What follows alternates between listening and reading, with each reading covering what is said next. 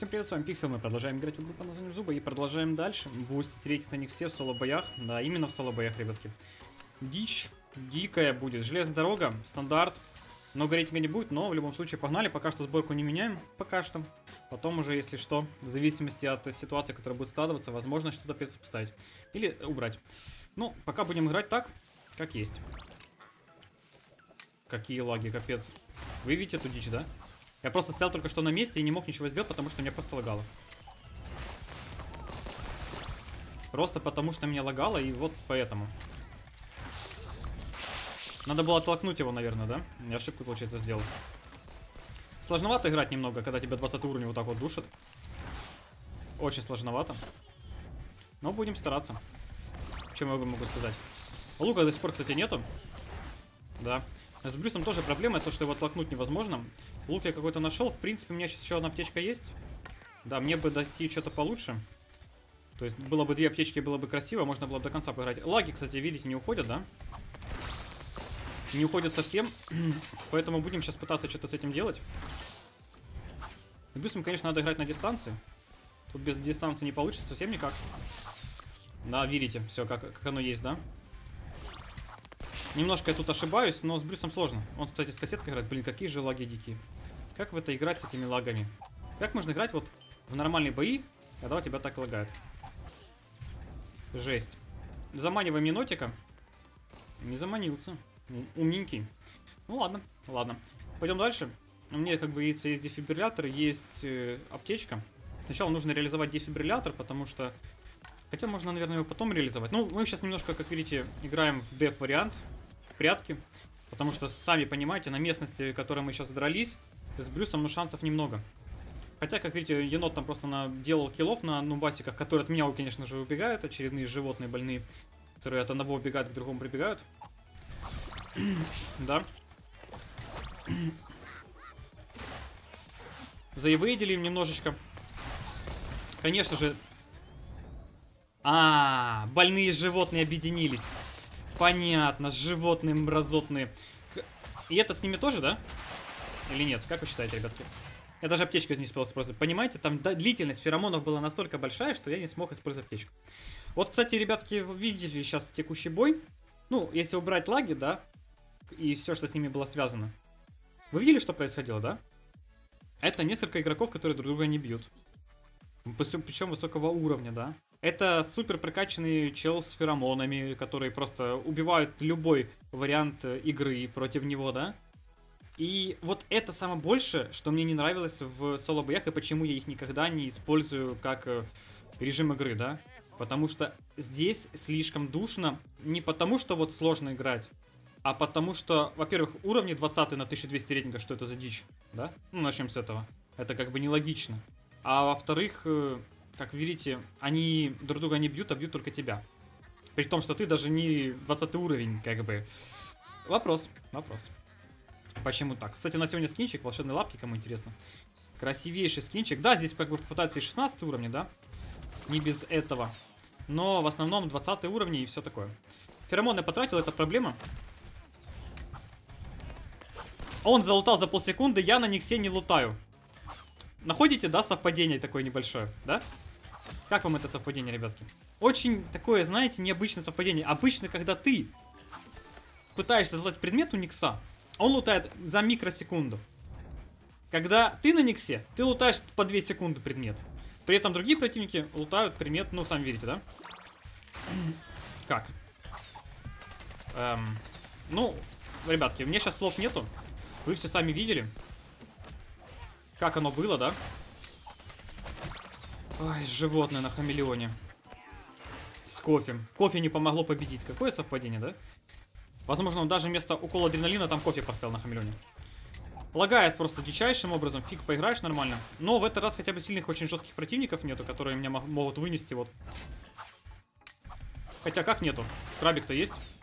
Нормально, да, почти? Чуть не откинулся. Чуть не откинулся. Байтим на хпшечку на свою, конечно же. Крабика кто-то пульнул очень жестко. Пока что на воротах живем. Если что, я развернулся, ребятки. Если что. Зацените по Никсу. Ой, точнее по Никсу. По кролику Сыпи не прошло ни одного урона. Хотя сколько я уже урона закидывал. Блин. Какая дичь. Они им сейчас задушат, скорее всего, пока я буду поднимать эту аптечку. Но фиг тебе, краб. Не задушишь. Не задушишь. Я случайно похилился. Промахнулся по аптечке, да? Бывает такое. Средним бочку, чтобы не получить дополнительный урон от Никса. Заферомоним его. Промахнемся выстрелом. Все по плану. И оттолкнем. И убьем после этого. Гениальный план просто. В скобочках нет, просто фигней страдал, если честно. Ладно. Здесь у нас шансов много, в принципе, победить. Главное, феромоны сейчас на краба использовать. Блин, как же лагает. Как в это играть?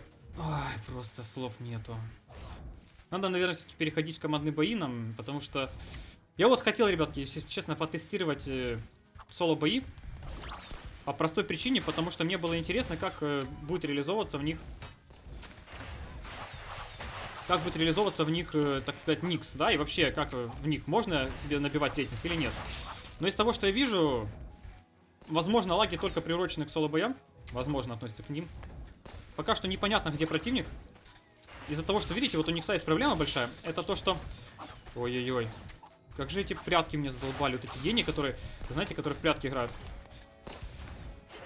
Как же они меня бесят. Как же они меня бесят, эти гении, которые играют в прятки.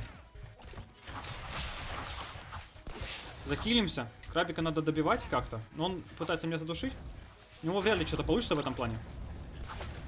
Но слоник тоже не самый простой противник, так сказать. Потому что он старается играть нормально. Крабик меня сейчас пытается убить, но у него ничего не получится, потому что это Никс, это краб. Я, кстати, немножко ошибся с активным навыком. 2 раза ошибся. Понимаю. Краб, кстати, отхиливается бинтом все это время, а я не могу в него урон нанести. И это проблема большая. Но у краба есть минус, у него дистанция хуже, чем у меня. Но он может меня хукнуть. Там какой-то гений в бочке перемещается. Гения в бочке мы сейчас будем ловить, точнее краба будем ловить на гения в бочке. Вот так вот, специально я все это просчитал, ребятки. Изи, легчайшая против краба. Ну тут на скиллухе вытянули, конечно, но лаги очень мешают. Лаги очень мешают. Какой, кстати, это бой был? Третий? Нет, это второй бой был только. Ну, тяжеловато, тяжеловато побеждать. Но пока играем в соло-боях, пока что. Может быть, в следующем видео уже, в следующий раз будем играть уже командные бои. Но пока что соло-бои. В принципе, можно их вытаскивать даже против такого же уровня, как ты. И выше уровня, но... Душненько. Слишком много играют в прятки, слишком много сидят, просто ничего не делают, пока ты пытаешься драться с кем-то и пытаешься победить в бою. Опять же, нужно на Никсе, кстати, еще набивать бицуху. Это тоже вот аспект, так сказать, зависимости от предмета. То есть у тебя есть предмет бицуха, тебе нужно набивать ее. Иначе у тебя не будет этих преимуществ очень жестких, да, которые дает бицуха. Это, конечно, минус. То есть не нужно постоянно искать противников, постоянно их добивать и все такое. Да. Мешает это? Объективно, да. Против жабы у нас, наверное, шансов никаких, если там первобытный инстинкт будет. Но попробуем что-то сделать. Опять же, есть отброс через первобытный инстинкт у Никса. Если залутаем предметы, то можно будет отбросить жабу от аптечки и реализоваться. А, жаба не самая сильная, тут изи-катка для нас получается, да? Ну, получается так. Жабу можно даже добить, сбегать быстренько. В принципе. У жабы шансов никаких просто. Что мы, в принципе, будем сейчас делать? Добивать ее. Ну, почему добивал? Потому что нужна аптечка, потому что нужна бицуха. Все как бы просто и ясно. Бицуха нужна, аптечка нужна, поэтому добиваем. Ну, нам, конечно, повезло, что у нас были предметы, у жабы не было. Это уже, так сказать, не везение жабки, наверное, больше, чем наше везение. Или наоборот. Ладно, лутаем сейчас мы золотой лук и отправляемся налево. Я видел там бота, плюс видел справа еще там кого-то снизу. Но направо и снизу мы пока пойти не будем. А вот сюда. Я хочу взглянуть хотя бы, что тут есть. Возможно, что-то с бочек полезное будет. О, щиточек, нравится. Щиточек полезная штука. Плюс у нас еще есть, помимо щиточка, хотя, наверное, зря я стенку скипнул. У нас еще есть... А, ну все. Бочка, да? Пытался енотика добить, енотик потерял свой активный навык и умер. Ошибка, ошибка. Нельзя было терять навык енотику, и мог бы через него отыграть еще. Попытаться. Пока что делаем все красивенько, не подставляемся лишний раз. Под всяких разных ребят. Лизи, конечно, интересная. Нечего больше сказать.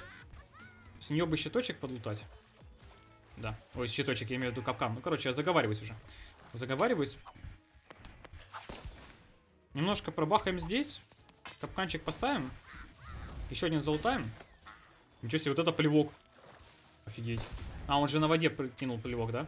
Из-за того, что у него сандали святого на альпаке. А чё, как ты это самое, альпака? Кстати, против альпаки сложно драться, нужно будет что-то придумать. Иначе мы не реализуем. Урончик. Ну, аптечку заберем, конечно же. А где ты щиток взял? Чё, ребятки, план капкан? Работаем? А что нам еще делать?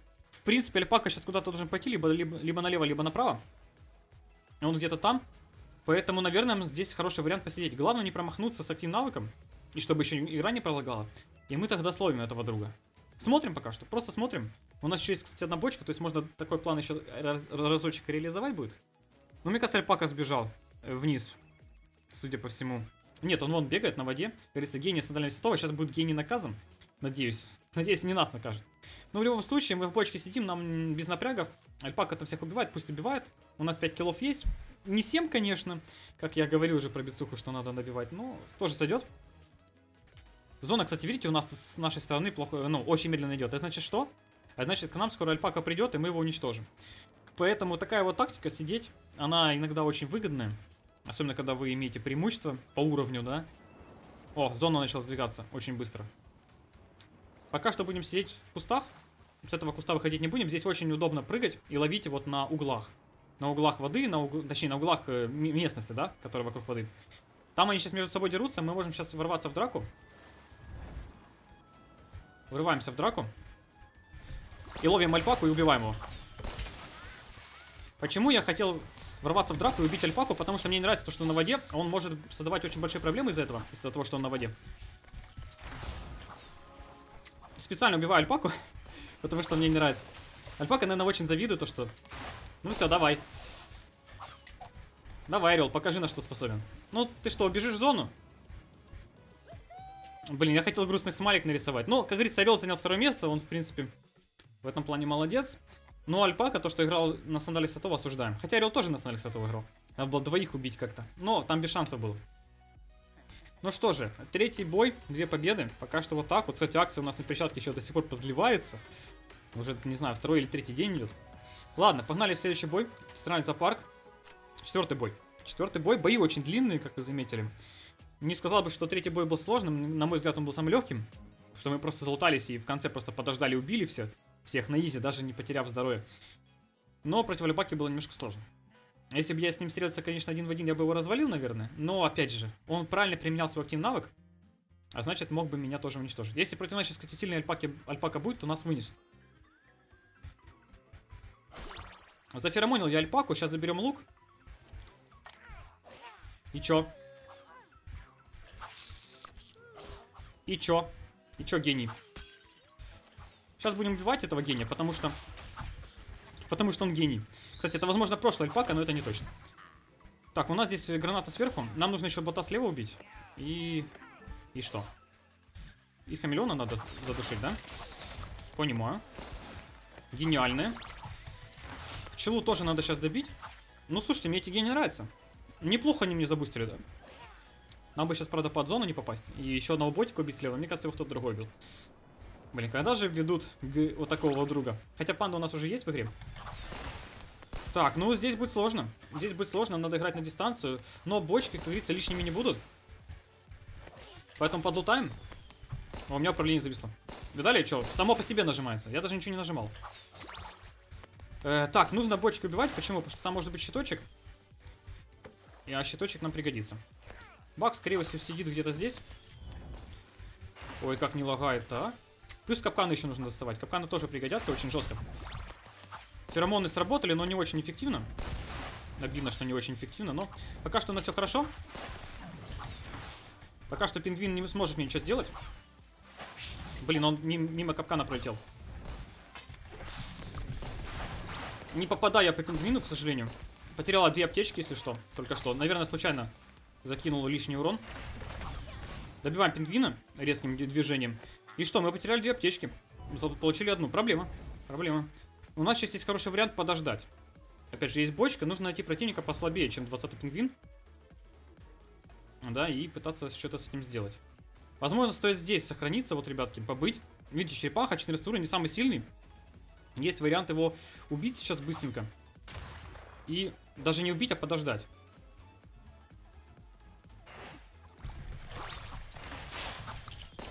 Так, ну сейчас мы все красивенько залетели. А чё вы это самое, не хотите умирать? Куда ты стреляешь?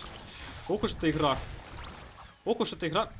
Блин, как же ему везет. Как же этому акулу везет. Я просто офигеваю. Как же ему везет. Даже с тем, что я вот такие вот выстрелы имбовые в него делаю. Ему все равно диким образом везет. Так, убиваем. Закидываем сразу туда урон. И закидываем дальше урончик. Так, ну нам сейчас главное убить акула и забрать с него аптечку. Акула умирает. Под льва. Мы красиво почти... У меня дефибриллятор есть, да, повезло.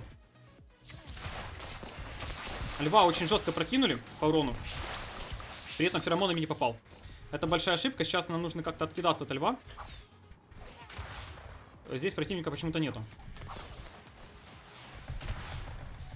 Не убил. К сожалению, не хватило мощи. Вы знаете, в чем проблема сейчас? Потому что остальные больные животные, которые вы видели их, да? Они были на карте, они не дрались. Вот это тоже проблема соло-боев.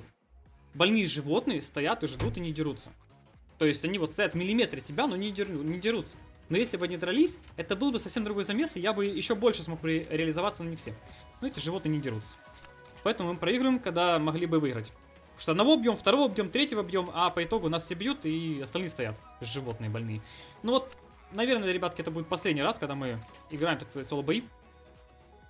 Пусть лучше больные животные в команде будут. И против меня, и за меня.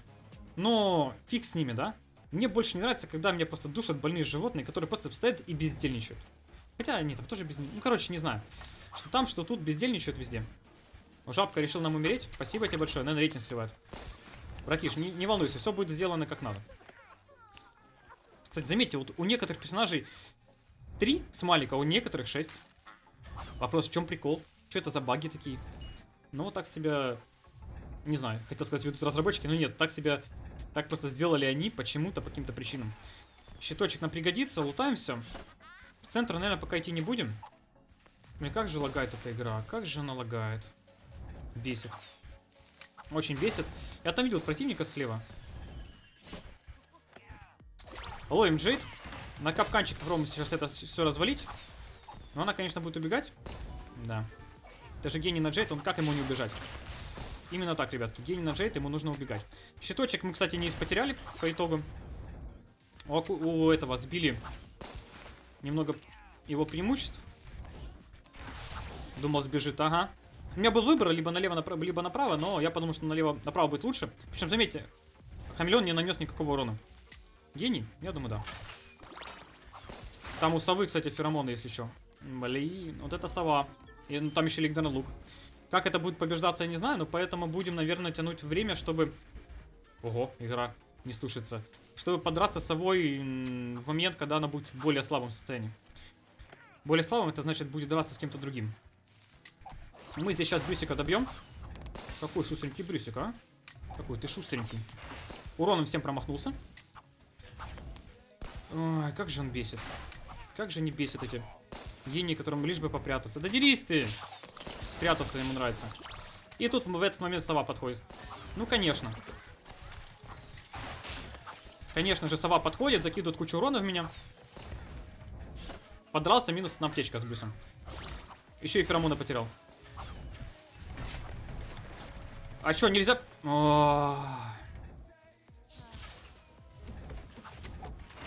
Кстати, сова, видите, сколько урона? Один выстрел дробовика сносит у меня почти все здоровье. Нормально вообще? Балансное? Я когда играл на сове, такого не было. Но сова еще не последний противник. С зонами, кстати, тоже вот прорубились. В принципе, 2 аптечки у меня есть. Можно себе позволить поиграть. Животное на доне думает, что я его не спалю. Гений больной. Говорится, больные гении, не больные гении. Не шарят. Вот видите, просто он не ожидал такого уровня игры от Никса, наверное. Которую я могу себе позволить. Хотя бы какой-нибудь, да? О, животное, лишь бы побегать. Лишь бы побегать. Так, у вороты врубаем. Умри ты уже, надоел. Сова там еще остался. Еще один противник остался. Что сейчас делать, не знаю. Надо с совой драться. Надо ловить его на феромоны и убивать. Чтобы словить на феромоны, нужно будет ждать зону. Сова в последней зоне будет хуже себя, ну, хуже реализовываться, хотя там, возможно, лук будет лучше.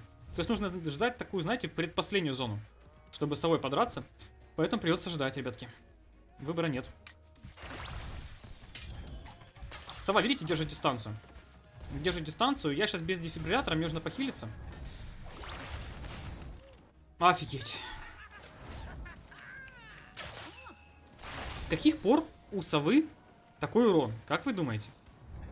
Он меня сносил, ну вы видели много раз, дробовиком золотым.